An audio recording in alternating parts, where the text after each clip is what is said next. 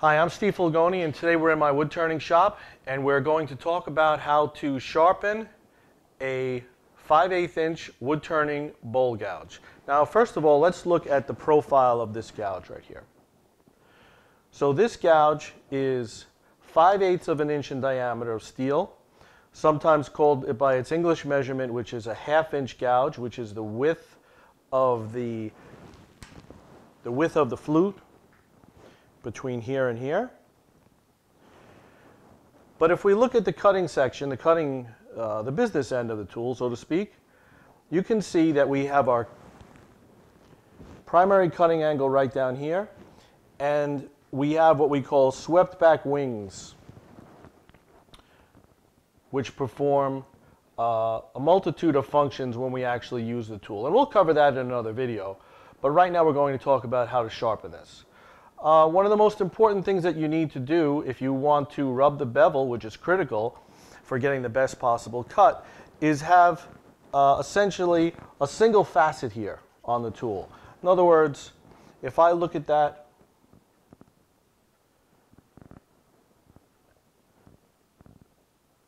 just a single grind going all the way across.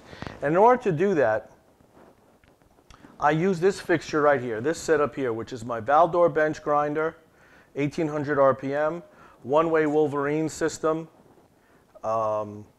vertical solution here from Don Geiger in Florida, and some of the new CBN wheels available, 80 grit and 180 grit. And of course, this here is the Varigrind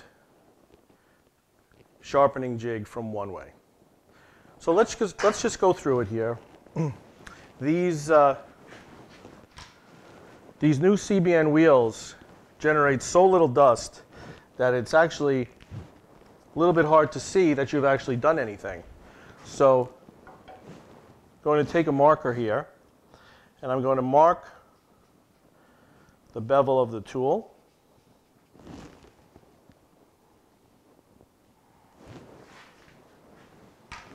Put on my safety glasses. Never ever use a grinder without safety glasses. Really full glasses, not just eyeglasses.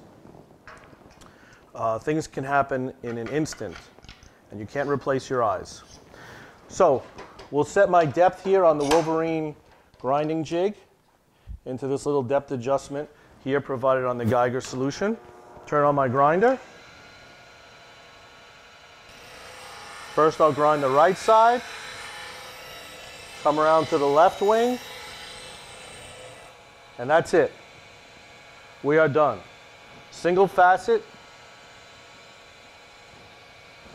Took all of a few seconds because the setup is right. Let's get a closer look.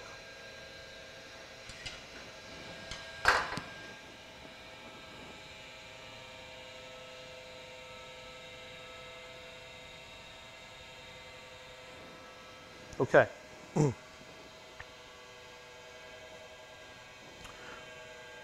The motion here,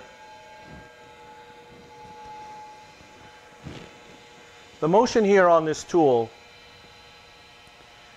the swept back wings, is not something that you can do in a single motion, such as this. You need to articulate. It's a move from moving the handle from left to right with a rolling action. Some people do it off the tool rest using this as a reference. It's just not so easy to do. So the Oneway Oneway Wolverine system allows you to do that very, very, very easily.